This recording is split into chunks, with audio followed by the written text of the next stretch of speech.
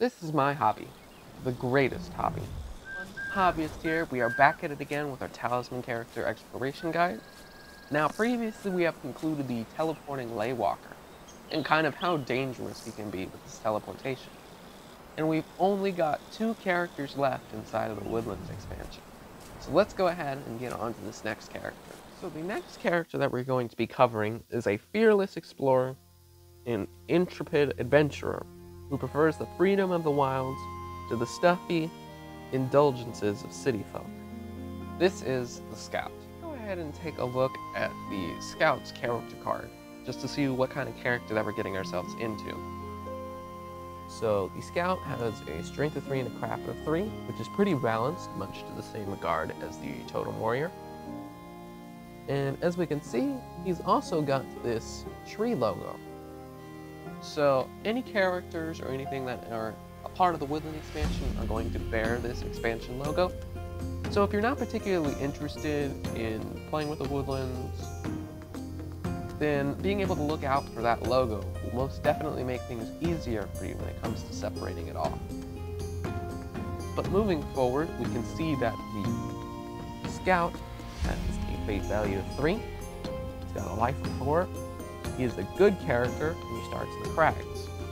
Now, from a position standpoint, we can see that he is the furthest away from the Woodlands, as the Woodlands is on the far opposite side of where the village is. Which honestly, it just kind of sucks in that regard. You gotta be so far away from the one corner that can potentially give you the best permanent boost in the entirety of Talisman. But I want to say that these 5 character abilities will certainly make up for this lack of position. So the first ability, towards the top here, says you begin the game with 5 hidden path tokens on your character card. Now, like I've said in previous videos, every single character inside the Woodland expansion was going to have their own set of tokens that represent their skill sets. And this is a hidden path token. So, you've got all 5 right there on our character card. And this sets up our starting position. Now, one more thing that I almost forgot to mention is the fact that the Scout has only 3 fate as a value. So, with this being the case, the Scout can only be lightbound or darkbound. And it is entirely up to you which side of fate alignment that you decide to commit to. And it also can determine how easy or how difficult it can be to operate inside of the Woodlands region. But moving forward, what exactly do these hidden path tokens enable for the Scout? Well, whenever you draw an enemy, stranger, or place, you may place one of your hidden path tokens from your character card onto that card. If you do so, draw 1 extra card and add it to your space. Okay? So this definitely brings out some curiosity. When you're putting enemies, strangers, or places, if you remember from our base game tutorial, are 3 of the 5 or 6 different adventure card types.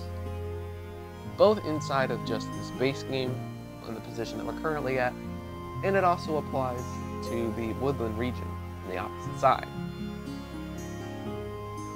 So, being able to draw 1 extra card could be nice, but then again, it could also prove to be the most dangerous. Remember that any characters that are pulling additional cards may also risk pulling more than 1 enemy that is very difficult. Or, especially inside the Woodlands, pulling the kinds of enemies or objects or places to where an entire shift could change. So where fate alignment might come into play, or there might be cards, like there are in the Woodlands, that can shape the entirety of the alternate endings, whatever conditions you may be playing as. You might be taking that card out and replacing it with an entirely brand new alternate ending. Or it could even change your character entirely, where you're not even playing as the scout for 3 turns. So that is definitely something else to take into consideration, that there's always going to be some risk with drawing an extra card, but there could also be reward in finding more objects that you can be able to take for yourself. So, this third character ability states that you may choose not to encounter cards with hidden path tokens on them. Other characters cannot encounter cards with a hidden path token on them. They still count as basic cards in that space. If a card with a hidden path token is removed from its base, return that token to your character card.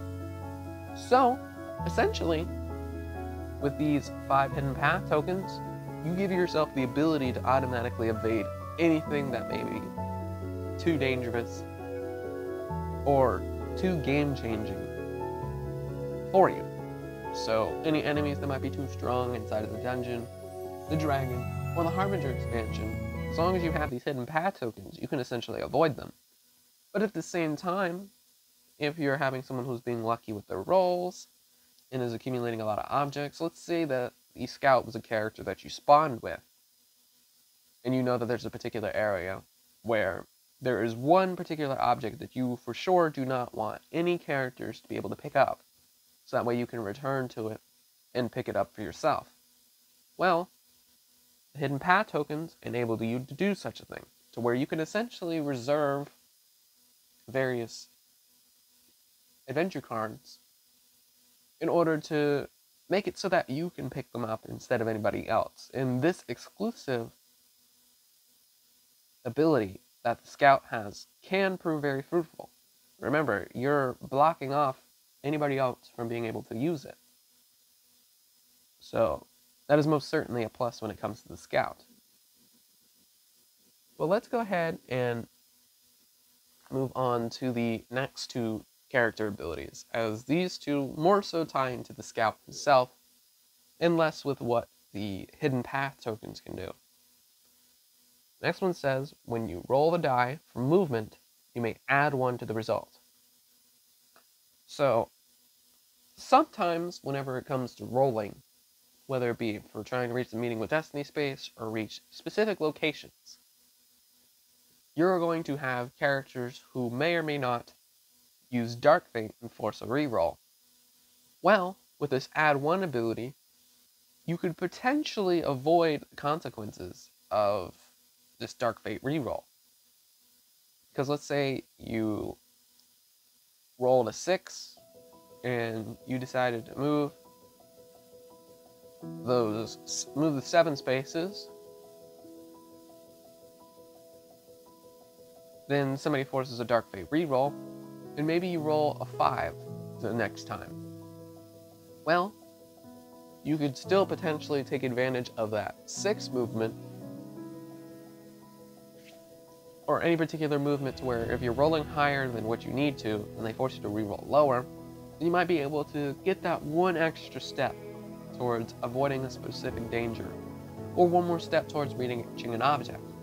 Inside the actual woodland region, this might be the difference in stepping on the right spaces, or it could be the difference in reaching the meeting with Destiny space quicker, because you're able to just get that 1 little bit of extra in order to be able to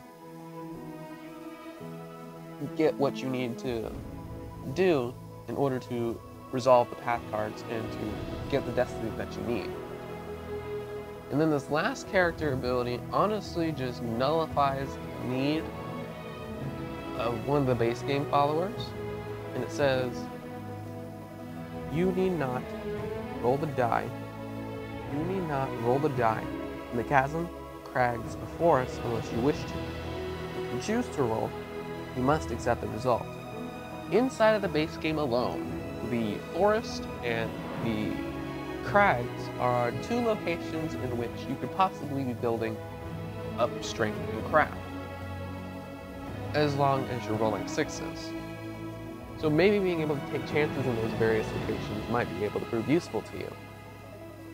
And the reason that I said that the ability that I had just read eliminates the need for a particular follower is because the guide in the base game has this exact ability. But with the scout, you don't really need him.